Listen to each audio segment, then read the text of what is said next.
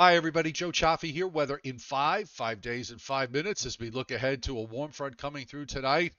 That's probably going to produce heavy rain, thunderstorms, and we have severe weather issues in a good chunk of the eastern U.S. That will be all talked about tonight on the Joe and Joe Weather Show, and that's at 7:35 p.m. Eastern Time. So this summer, we've seen this happen a few times where we've had these warm fronts that have moved northward, and they sort of the way of transitioning out of one air mass to another. It's also the mechanism that ultimately gets us a dew points to climb up into the 70s, and we see those 70 dew points to the south in Virginia, West Virginia, down into the Carolinas and Georgia.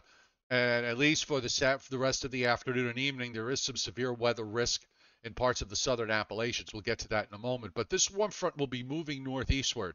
And we've had cases here this summer where we've seen some hefty thunderstorms when those warm fronts go by, along with uh, a couple of severe thunderstorms in the mix and heavy rains. And I think we have to expect that to happen tonight as low pressure now in eastern Iowa moves east across the lower lakes and eventually finds its way up into southeastern Canada for tomorrow. And you notice on the satellite loop that signature rotation from a strong upper air system that is now centered in Iowa. It's moving eastward.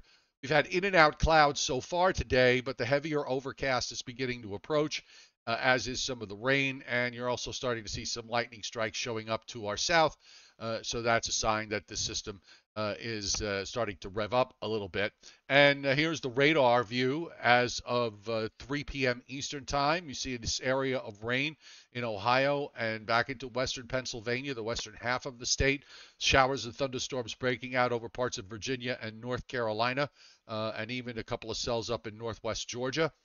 So this area is likely to expand, and then we're going to add it to it a little bit of punch from some of that severe weather that's to the south for the overnight period. The Storm Prediction Center has a slight risk of severe weather tonight from central New Jersey southward. And also westward across Virginia and West Virginia, south and west from there into Tennessee and northern Alabama.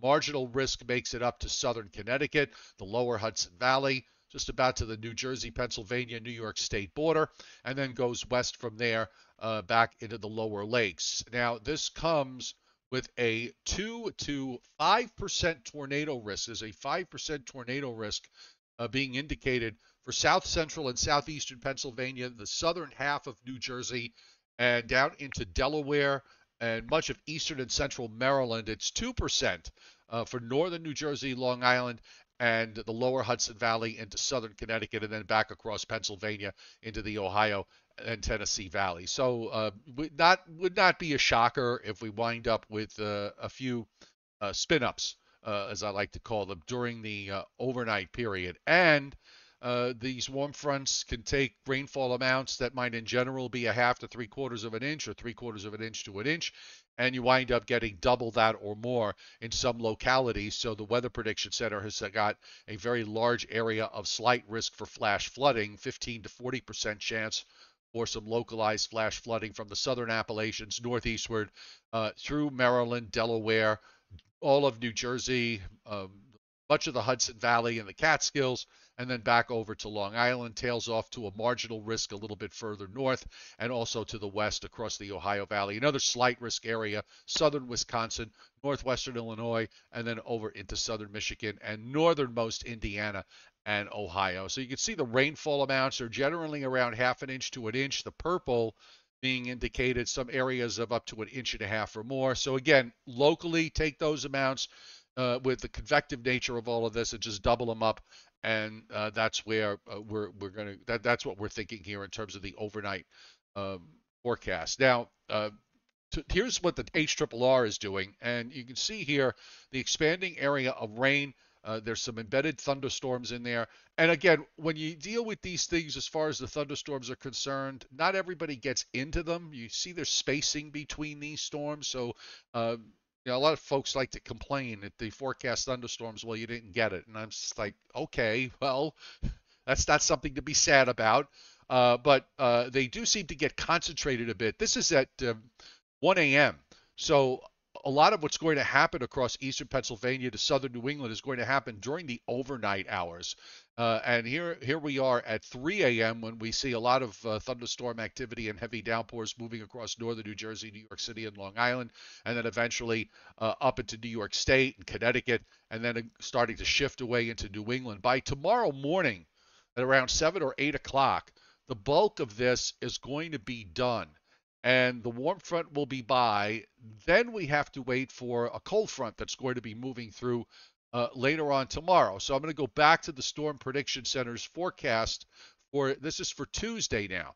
And for Tuesday, they have a marginal risk for southern and southeastern New England, the lower Hudson Valley, Long Island, New York City, almost all of New Jersey, a small portion of southeastern Pennsylvania, and then we go to a slight risk in southeast Jersey, the southern part of the Delmarva Peninsula into southeast Virginia, and much of eastern and central North Carolina. And that also comes with tornado risk, a 2% tornado risk. One area in southeast Virginia, the lower Delmarva Peninsula in northeastern North Carolina, and the other area in southeastern New York, Long Island, Connecticut, Rhode Island, and into southeastern Massachusetts. So that's with the cold front that's going to be coming through tomorrow. And the extent of those thunderstorms really is going to depend on the timing of that front. It looks like it's almost on top of the coast around 2 or 3 o'clock in the afternoon. So the development of the storms may actually wind up being stronger further east rather than to the west.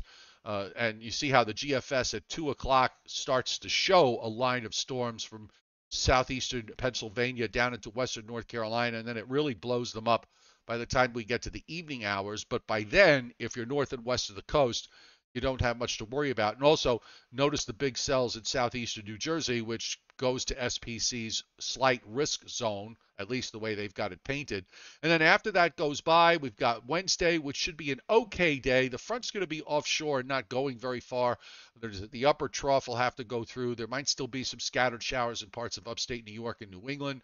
Thursday is now questionable because if that front gets hung up, it looks like it wants to throw back some moisture to the coast during the day Thursday. We'll have to keep our eyes on that.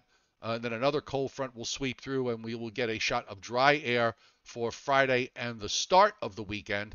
Although I think the latter part of the weekend we may start to turn very warm to borderline hot and also humid again.